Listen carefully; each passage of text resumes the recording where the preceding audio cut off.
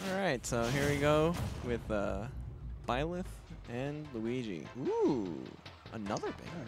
Back to back, huh? 3, 2, 1, go! I'm gonna finish eating dinner, so I'll be back soon. Okay. And excuse me for one moment as I get this match out into the Twitterverse.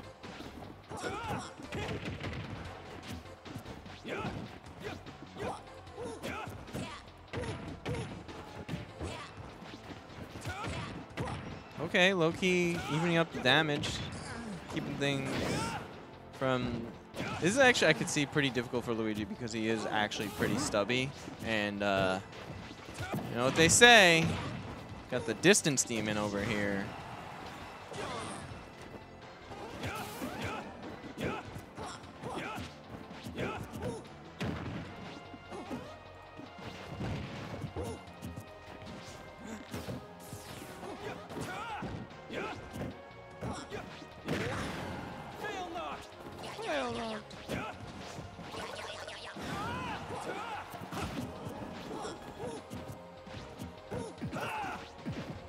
Ooh, nice catching the roll with that forward smash. Albeit, I think was a little bit telegraphed with the other forward smash. But, yeah, good stuff by Low-Key.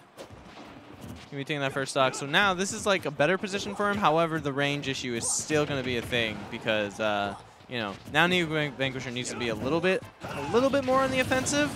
And gonna punish up smash on his block with up smash out of shield, and that's one of Byleth's strongest tools.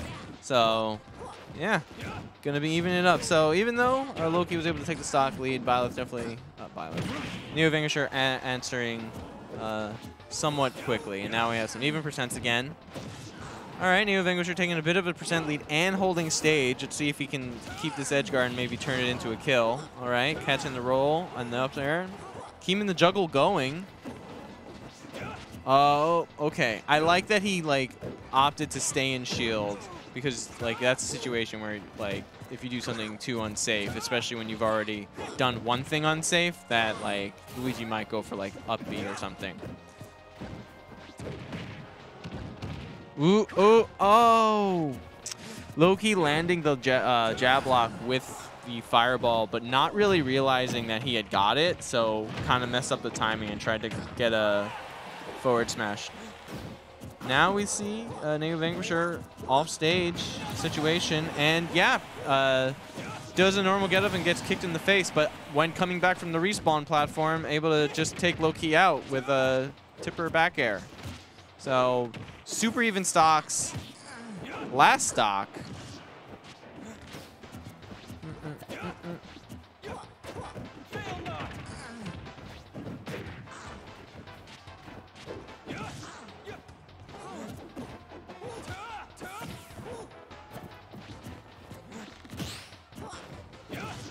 Nice parry on the arrow.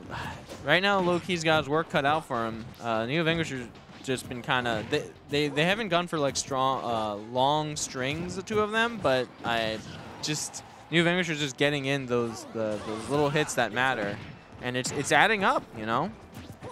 Penny saved, penny earned.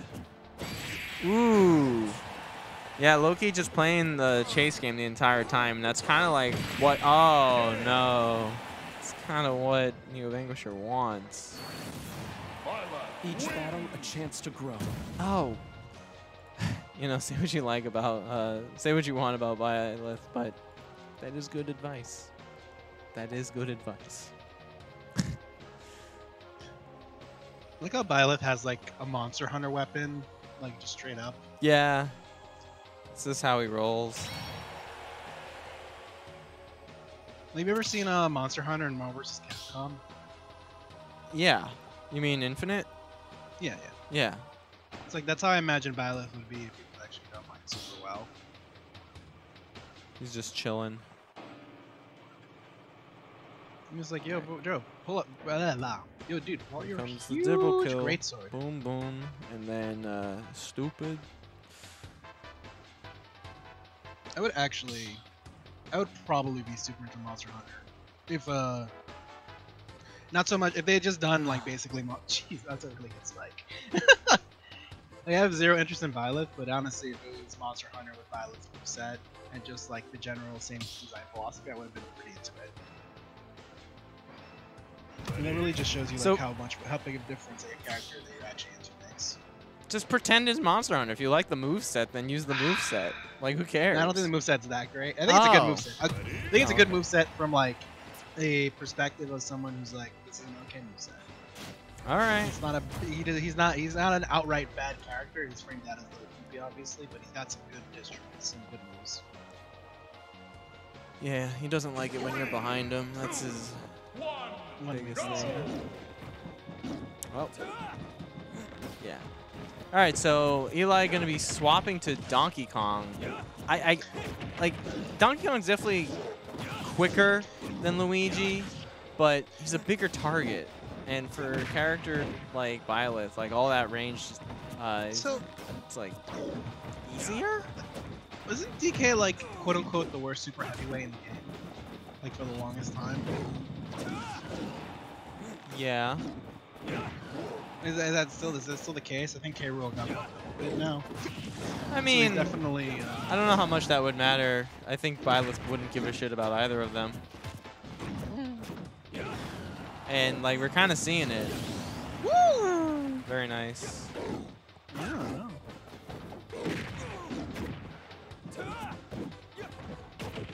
That is like the biggest, right there. What Eli got just shows off like one of the biggest weaknesses that Byleth has, which is how do you land with this character? Yeah. Like, she doesn't have Byleth doesn't have that many moves that hits below that, which makes it super hard to come back. Not to mention, like, they also don't have like any great get off moves that isn't being done like directly off the ground. Well, Loki able to even up the stocks, went off deep with that back air. So, but now we're seeing kind of a repeat of the first stock. No spike that time. Good use of the fair. Try to set this out. Ooh! Ooh, the big boy read. Nice. Granted, it covered two options, but still very nice enough. Yeah, both these characters just have a hell of a hard time landing. So whoever gets advantage first is generally going to be one on defense and the rest of the stock.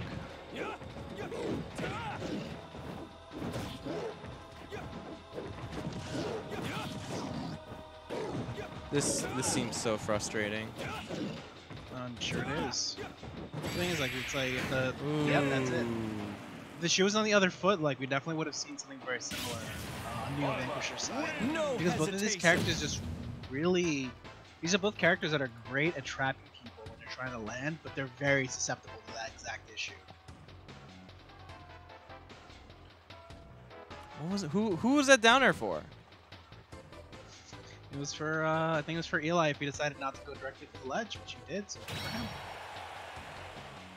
Also, like, he could have, if he'd done it a little bit later, he might have actually been able to have gotten the spike off, just because there is a certain amount of, vulnerability between you grabbing the ledge and you actually, between you air dodging and you grabbing the ledge. Granted, it's not as big as, like, Ness or Lucas's. Theirs is kind of large in comparison, but it is hittable on a lot of characters. Alright, let me see what we got here. I want to see this kill again. So like he read the roll, but then he came in on him anyway. You know, it's like the exact weakness that DK has, which is landing. And I mean, he didn't have to land on him. He definitely didn't, but I think he was also expecting like an F smash, because that covers both options, and that's not something that really that NeoVanquisher was doing, which is not F smashing, side B, sorry. Where's it F smash? The one where he throws his spear at him. That's not something NeoVanquisher was really doing like